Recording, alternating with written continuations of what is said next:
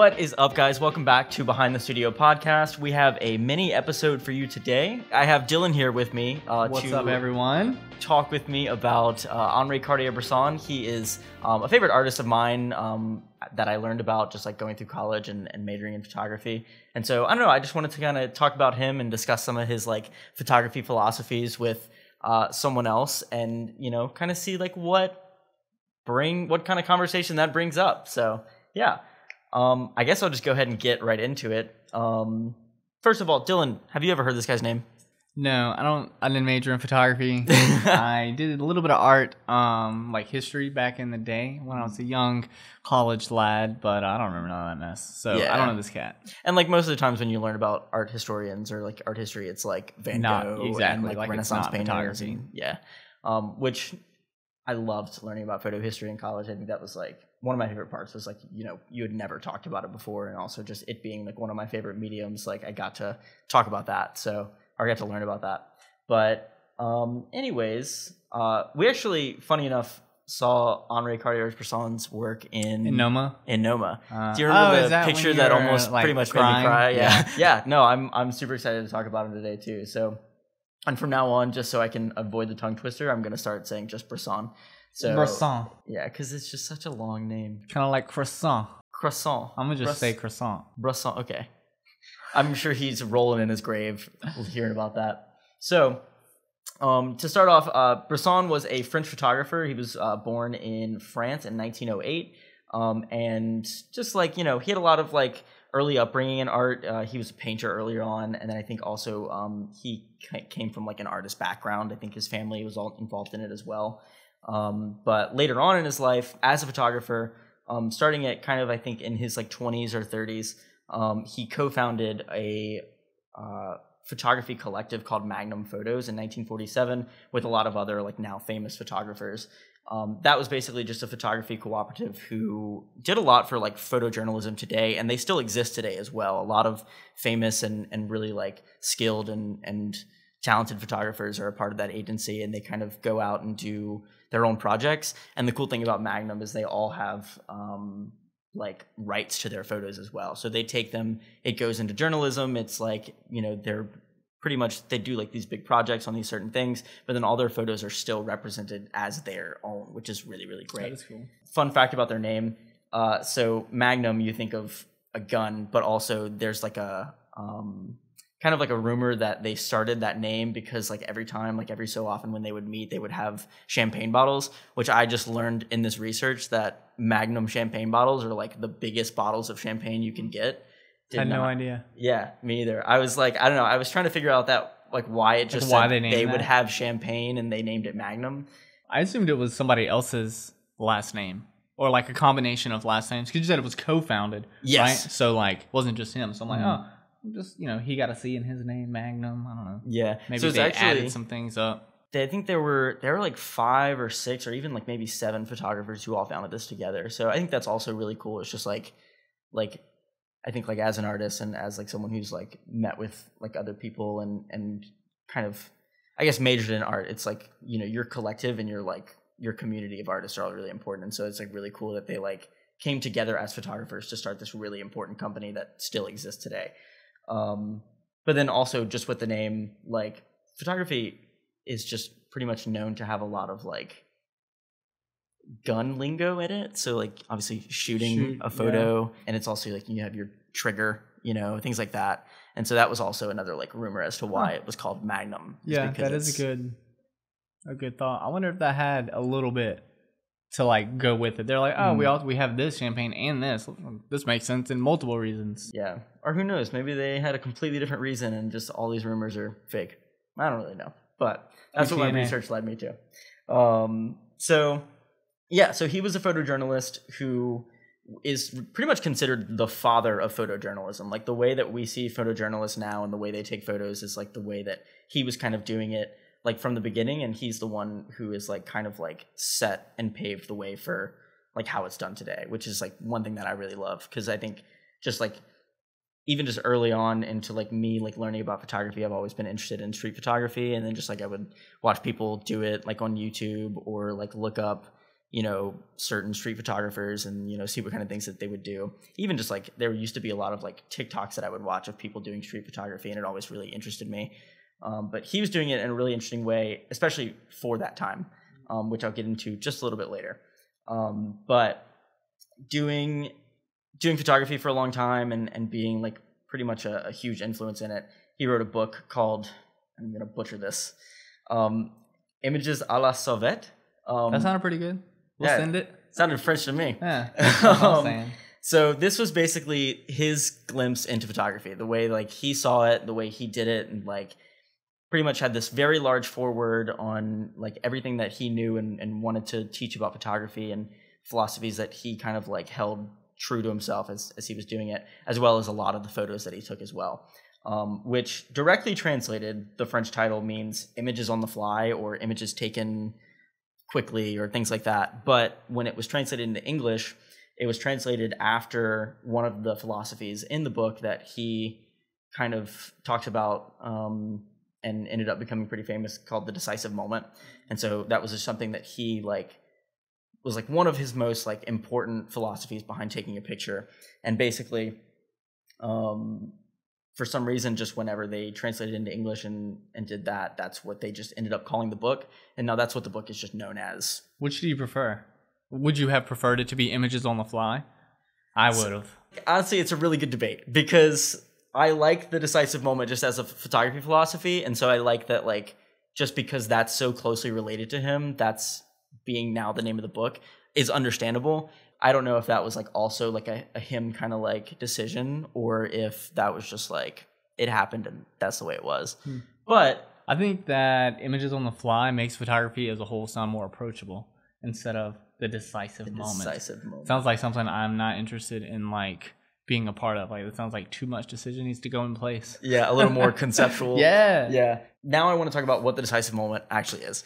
It's a pretty interesting philosophy, and that's also kind of what made his photography specifically pretty interesting. Was I'm going to describe a definition that I found the first time I ever researched it, and it sounds so complicated. I think that it took me so long to actually understand what this sentence meant, and then I had to actually give it my own definition, because I don't think this is this isn't the way he described it in the book. This is just what it is understood as being. So in my research, that led me to the definition of the decisive moment being capturing an event that is ephemeral and spontaneous, where the image represents the essence of the event itself. What are your thoughts on that?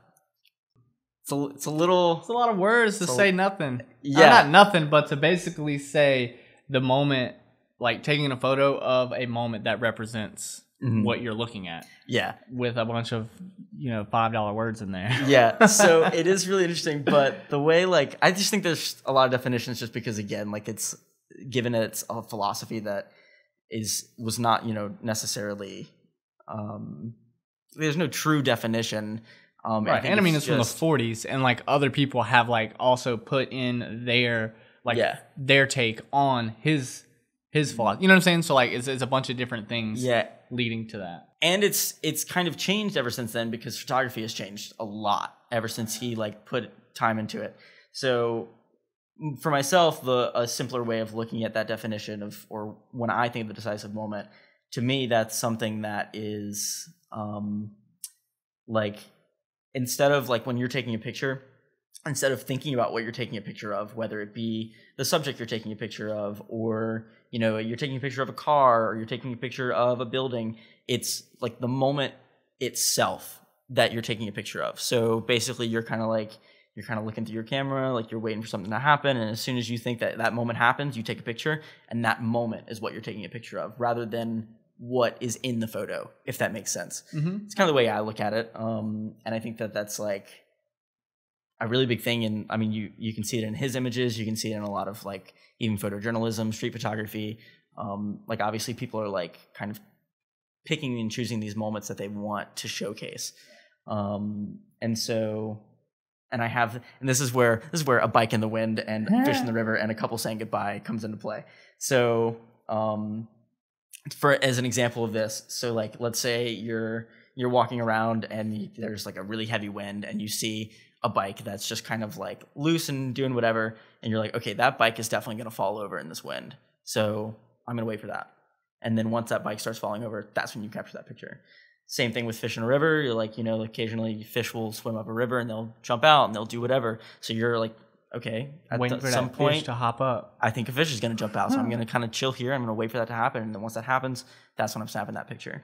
And then couple saying goodbye. So you're taking a picture of some people and like you're hanging around and like you see like, this is a really cute moment. Let me wait for them to hug or embrace or kiss. Like obviously that's going to happen at some point. They're saying goodbye, or maybe it doesn't, but that's like the moment you're waiting for, as opposed to like, oh, I'm just going to snap a picture of them until I get that one picture, like it's like you're like waiting for that moment. That's where I think it comes into play nowadays of like why it's such an interesting concept and why it might seem less or more important to a lot of people, because photography has changed. Back then, I think it was impressive and important to Bresson because, like, as a film photographer, it was impressive because you don't have like an SD card with 1,000 photos. So you got to get it right the one time. Mm-hmm. And so that brings into play and like the idea of like, is this like, does that even matter now? Like, are pictures more or less valuable because we can take more or less? Like, I think that's just like a really interesting part, but also I just love still the philosophy of like I'm still very much like, I love taking pictures with film. I did my senior project on film and whatnot. And so that's what I think I love the most about film photography, is that like each frame is valuable. And so like I have to like either I'm waiting for those moments, or I'm like picking and choosing my film, like, my 36 images or my 28, like very choicely. That's what I'm curious. Like, what do you think about that? Is it still impressive what he was doing there during that time? So I think obviously is without a doubt more impressive back then, because like you said, you have just a handful of film that you have to look at and be like, all right, I need to decide when the right moment is. And I think whereas now, I don't think it's less important because we still have to capture that same moment. Yeah. I think now we just have to be more intentional on anticipating it, because things happen so quickly. So you have this thing where things happen quickly. We can also take photos quickly, but on the very front end of that, we have to anticipate that thing happening before. You know what I'm saying? So like, whereas these other things, like, yes, obviously you have to anticipate a bike in a heavy wind, fish in a river, all these kinds of things. But like it's almost because you chose these things to select, you already kind of have an idea of what you're going to be looking for. Yeah. Does that make sense? As opposed to like constantly looking. Yeah, I was listening to another podcast on this, and I can't remember. Maybe I'll put it in the show notes if I go back into my research. But they were talking about this as well, and they had two sides, and the woman had brought up like, or the man was talking about how like, oh, like it's like, it's like less valuable and it's like less interesting because like, now that we can take tons and tons of photos, we can, we don't care about those photos as much. But she brought up that someone learning and someone like seeing Bresson's work, them being able to learn and take more photos, they're able to like then train a little bit better and know what to look for. Yeah. And so then like they can like kind of like the more photos they can take, the more they can kind of train themselves down and be like, okay, now I know what I'm doing. Right. And can get better. Like even think of like when we first started, like we would always be super trigger happy in taking photos and like always taking, we might take 1 million photos or whatever. But now like we anticipate, we know what's going to happen, when it's going to happen, how it's going to happen. So like there's less pressure for us to get it right because we know that we're going to kind of thing. Yeah. And a lot of times, like just even with like lifestyle and wedding photography too, it's like you already know you're posing. Right. And so there's a difference in that too, is like street photography is much different than wedding photography because like you have to like set it up. And so like, but the other thing is like you get better with posing and you get better with knowing what you want to do. So still you're taking less photos eventually as you're doing it because you know what you want and then you know what you don't have to take a photo of, which is really great. And also that brings up the decisive moment can also, I feel like at this point, since everything's changed, can also come up within the culling process of photos.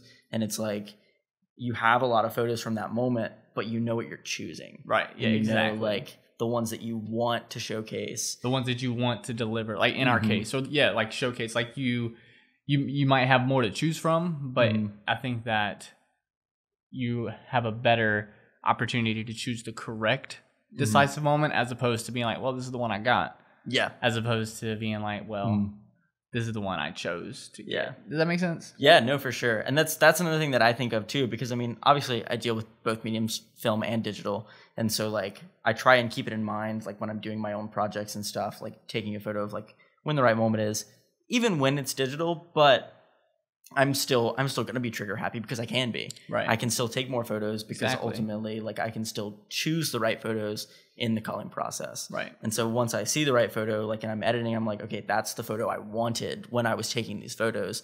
And then, you know, all the rest of those 10 of that set I can get rid of, and I have that one great one. Right. And to go back to even like the bike and the heavy wind, like imagine we're taking that on digital, right? And like, I don't know what his looks like if that picture So these are none of his images. These are just like examples that I thought of.